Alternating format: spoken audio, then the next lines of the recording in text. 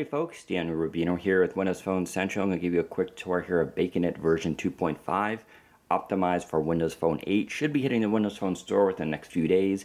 As you can see here, I got a nice little double wide tile showing my Cake Day, Comment Karma, Link Karma, and of course if I have any notifications. The tile of course is fully adjustable with the 3 new sizes with Windows Phone 8, but this one now brings the double wide, which is pretty convenient. Also, now when you launch it, as you can see, I go right back into whatever subreddit I was in before, which is really convenient. This is a whole rapid resume type feature, and so it's going to make browsing your Reddits, I think, a lot easier, and for a lot of people it's a pretty cool option. Also, if you go into an image and bring it up, you'll see there's some new options for sharing. So we'll go here and we'll do tap to send, and let's see if it can actually work.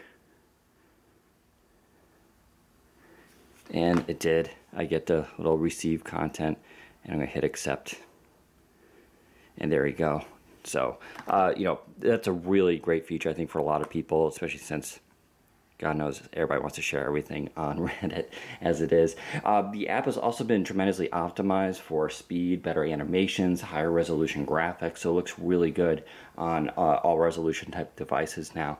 And when you go back out into settings, this is a pretty nice feature here, live tiles and lock screen, and so now you can have it choose what is going to show on your lock screen. It can bring up images from Reddit basically.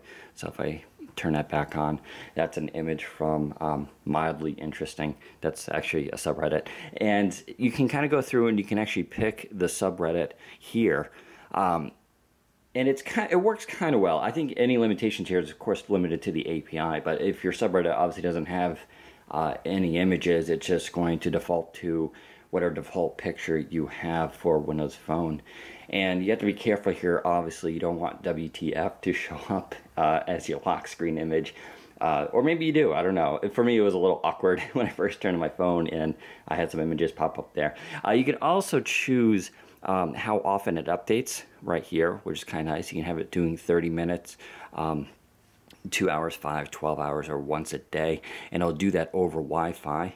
If we go into the lock screen settings here, you can also see you can show notifications from Baconit right on your lock screen. So if you're going to be getting any notifications and all that kind of things, you can see that right there. So for I know many of you guys, that's going to be a really popular thing.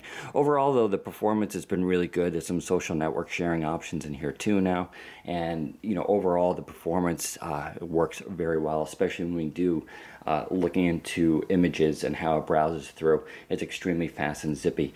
So look for this in the Windows Phone store within the next few days. Like I said, it's just been submitted to the marketplace, and it should be out really soon. So that's Baconit version 2.5. Head to Windows Phone Central for more information. Take care, everybody.